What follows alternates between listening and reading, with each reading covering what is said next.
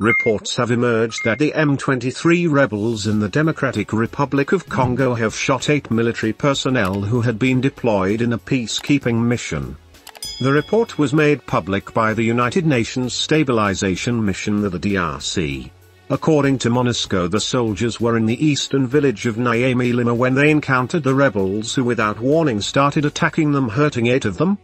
The attack happened on Tuesday, 15 November. The South African Aviation Unit performed an emergency evacuation, taking the injured officers to safety. MONUSCO reported that the 8 military personnel injured in the attack were taken to a military hospital that is run by the armed forces of DRC, where they were put under care. Emergency medical evacuation of 8 injured FARC soldiers from Niamey-Lima to the Goma FARC hospital was handled by the South African Aviation Unit. I applaud #peacekeepers for their excellent work, MONUSCO said in a tweet on Wednesday. It was also stated that one of the officers injured in the attack was a Kenyan. Kenya recently sent its soldiers to a peacekeeping mission after former President Uhuru Kenyatta advised them to do so.